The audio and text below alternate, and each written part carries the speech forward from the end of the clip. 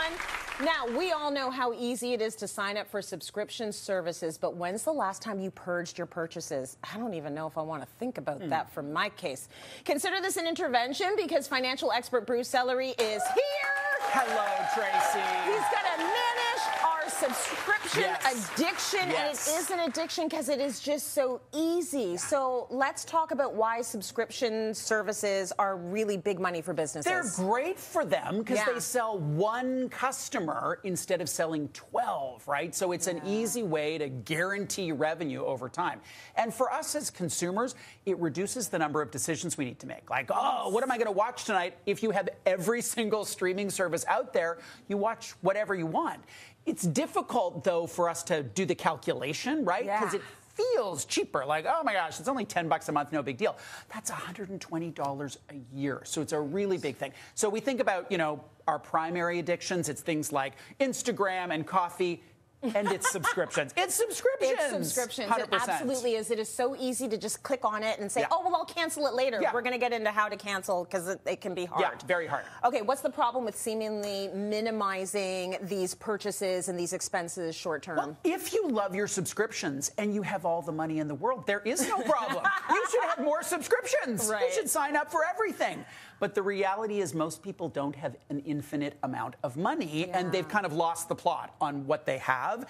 The second problem is we don't love them all. Like if we did one thing, we don't. There was a recent survey that found 42% of respondents had all these subscriptions and forgot about them.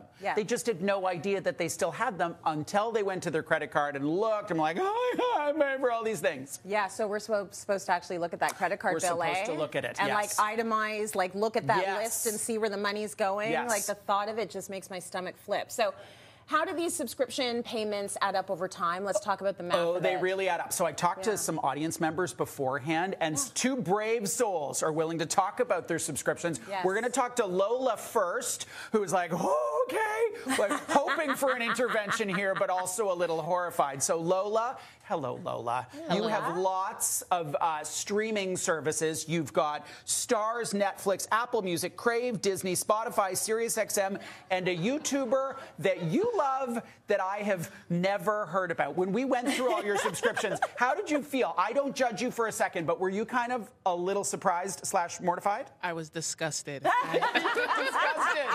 Disgusted. What was one of the ones that you would keep till your dying day that you would never go without? My Apple Music. Apple Music, right? So Lola's total was $230. Big number. And Lola, what I love about what you said is you were like, but I have to keep current. Right. So the justification, and of course you have a business and all that, but for Lola, there's things like domain names online and web hosting and all those sorts of things. The second audience member we spoke to is Crystal. Before you say anything, Crystal, Lola, I I have the same list. Really? Literally the same list of subscription services. I just want you to know, girl, you are not alone. Lola is all of us. It's like every makes sense now. Right? Every streaming service has one show you want to watch. That's right. So it's like you end up getting the service. Okay, sorry. Crystal. And then you forget to cancel. So Crystal's joining us from Newfoundland, which is spectacular. We love that you're here. Beautiful. Thank you. Crystal's got the list of streaming services, but an interesting one she flagged that I think we'd forget about is the security subscription on our computer. Right, Crystal? And you also have a gift box that comes to you. Tell us about that gift box and why do you have it? You love it. I love it. It's Ipsy Glam Bag. Sorry for giving them a plug. But it's every month I get a little samples of different things, and it's the hope that eventually, you know, I may probably purchase a full-size product for $30 or $40. But I get it every month, and I enjoy the little things. And then all my nieces and nephews, well, especially my nieces, they all get something at Christmas time from the bags that I don't use. Nice, nice. So here we like, oh, Crystal, so nice. It's $154 a month. Crystal's like, wait a second. And Crystal said to me, she's like, I am thinking about retiring one day. And so this is not great news. It's streaming services. It's cloud storage.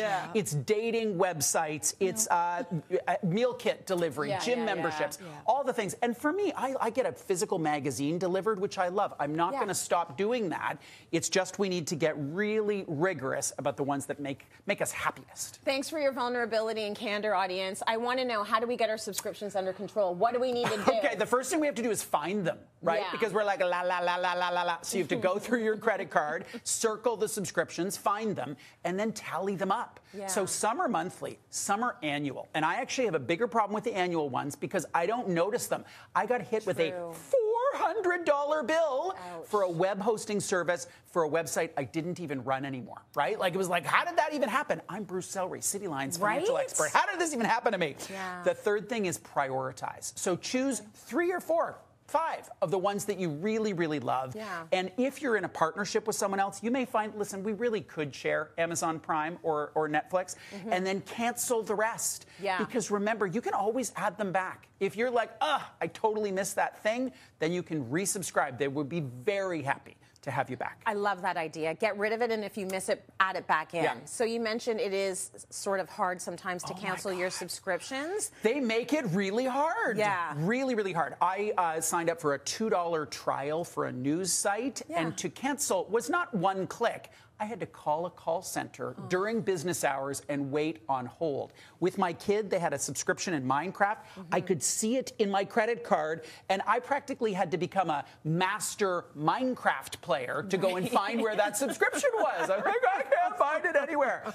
And I think there is a real role for regulations here because there are, they call them dark patterns or deceptive patterns where websites make it hard for us to cancel. We're kind of in a maze. So maybe there'll be some regulations that will help us, but until that time, we need to help ourselves, find them, prioritize, cancel the ones who don't absolutely. In the meantime, Lola and I are just going to listen to our Apple Music. Okay. That's right. Really good information there. Thank you. Let's go to break. We got more coming up. Stay with us.